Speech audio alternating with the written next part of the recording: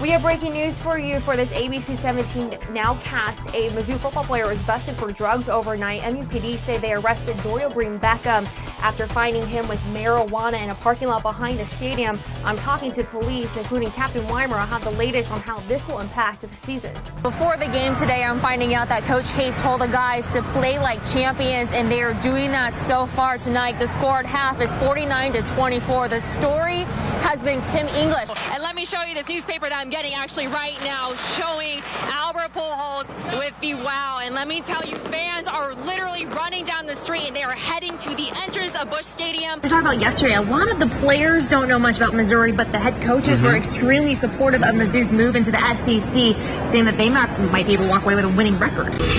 Now back here live, they already sold 3,000 tickets by this morning. They also put out a bunch of different sideline seats. As you can see, the Rockridge visiting section is completely full. The overflow are already sitting out there for about 1,000 seats on both sides of the end zones. And of course, Hickman is having a pretty good crowd, to say the least. It's pretty packed here tonight. It's very loud. Both teams are excited. We are 3 minutes away from kickoff. All throughout the day today, social media has been a buzz. A lot of people tweeting me their thoughts about it. Now, we also posted a question on Facebook. As you can see, we already have a few comments, some in sympathy of the players, some not so much. Now, we want to hear what you have to say about it, so go ahead and like us on Facebook. The reason why we're here was because of the conference realignment that we went through last year with Missouri, and the big reason why Mizzou left the Big 12 was because of instability. Now, I brought that question to SEC coaches to find out how stable this conference is and why Missouri would be attracted to join in the first place. Bad news for the Big Puma. I'm finding out Lance Berkman is expected to miss 8 to 10 weeks following the surgery he underwent today on his injured right knee. Little NASCAR action after a very long rain delay. We finally have some racing. Talladega, where are you, Ricky Bobby? Lap 65, five-time NASCAR Cup champ Jimmy Johnson's going to have some trouble. Yeah, not good. His 48 car is pushed back into garage with some oil pressure issue. It's no secret Adam Wainwright's return to the mound hasn't met the expectations of many fans or himself, falling to an 0-3 start. The last time Adam Wainwright won a game was September of 2010. Despite striking out 5, Wainwright gave up 7 hits over 5 innings in today's 6-3 loss to the Cincinnati Reds. The Royals taking on the Detroit Tigers, which means Justin Verlander was on the mound. He has 5 straight wins against the Royals. Looking to go for number 6. Top of the first, no score, 1 on, 2 outs. Eric Hosmer files a double deep in the wall, puts them up 1-0. Now in the 8th inning we go. Justin Verlander is going to get hot. He's striking out Alex Gordon, striking out Billy Butler. And how about you, Eric Hosmer? Check out this 100-mile-per-hour fastball. The softball team was supposed to be where they are right now, hosting a super regional as the favorites against LSU to advance to Oklahoma City in the Women's College World Series. They need 2 wins, though, today to pull it off. Down 0-1 in the best of 3 series to the other Tigers. Coach Aaron Earlywine, though, says all you got to do is hop out first, right?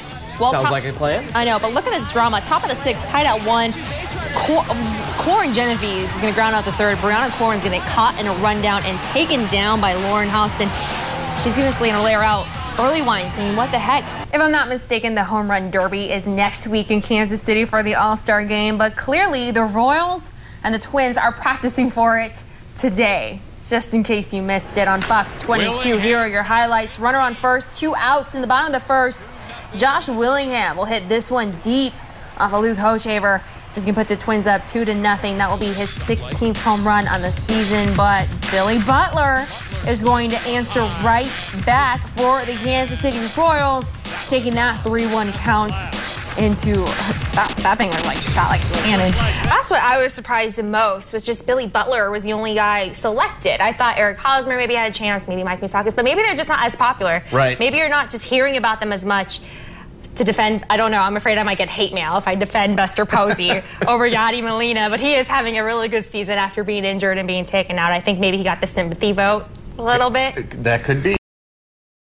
Welcome back. This Saturday, I got to spend the evening with one amazing girl named Linda Watson as she attended her first ever prom at Fayette High School. Now, Linda suffers from cerebral palsy, but that didn't stop her spirit. Yesterday, TJ Moe and Corbin Bergstresser escorted Linda to prom, making it one special night she'll never forget. Meet Linda Watson, one of Missouri Tigers' biggest fans, also getting ready to go to her first ever high school prom. At first, she didn't even want to go to prom. So when we finally convinced her to go to prom, I thought, what would be the coolest thing ever as far as having an escort? So Linda's teacher started brainstorming. After every football game, Linda would always share the highlights with her class. Linda loves MU football. She never misses a game.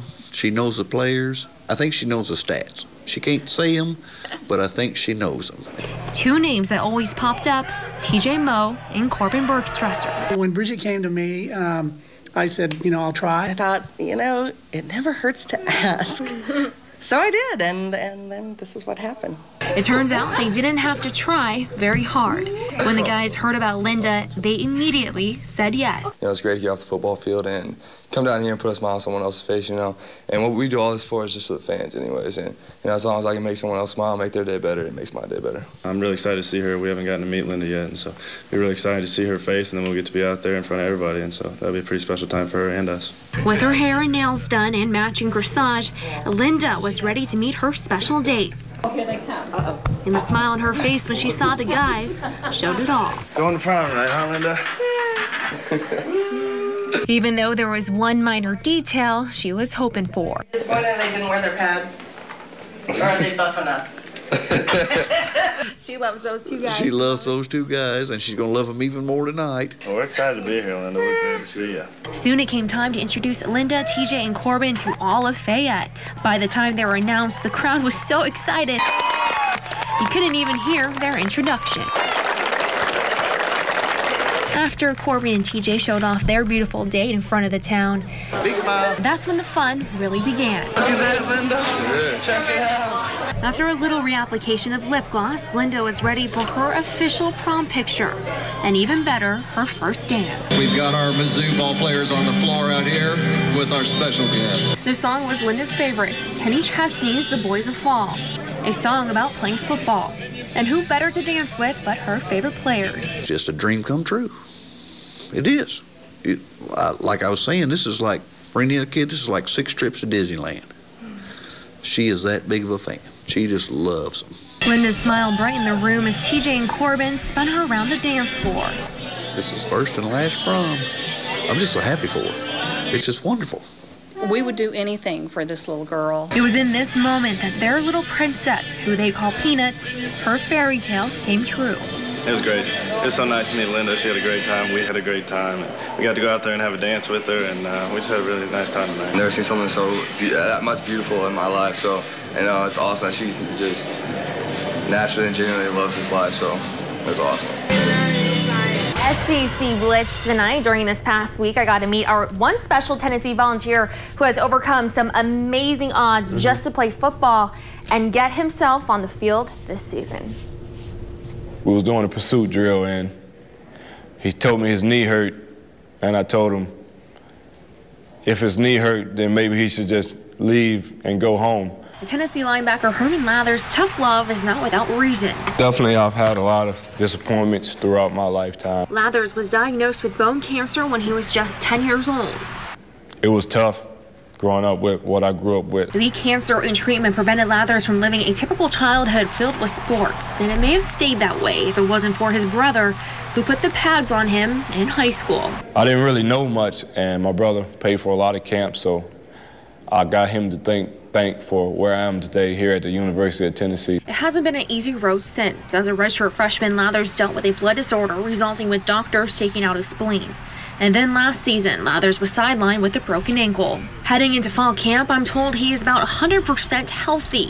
Head coach Derek Dooley is happy to have him back. He garners a tremendous amount of respect from our team, not just because of what he's been through from an injury standpoint, but the level of commitment that he has to being good and being a leader on his football team. Not only is he taking a large role as the veteran leader on defense, he's also taking on being a father figure for the rest of the guys. He never complains, and he comes to work every day. And, if your ankle hurts or something, you got a little nag here, and you see Herm busting his butt, and he got a broken ankle or something like that, you can't, say anything to him. You just got to respect him and keep on moving. And for the man his teammates call Uncle Herm and Pop, he just wants to be as supportive for them as his brother was for him. I say my college experience has been, one that has gave me a lot of wisdom, a lot of knowledge to help guys, and, lead them in the right direction and the right path. And, you know, just don't let guys quit on themselves because, you know, tough times don't last, as I've always been told. Tough people do.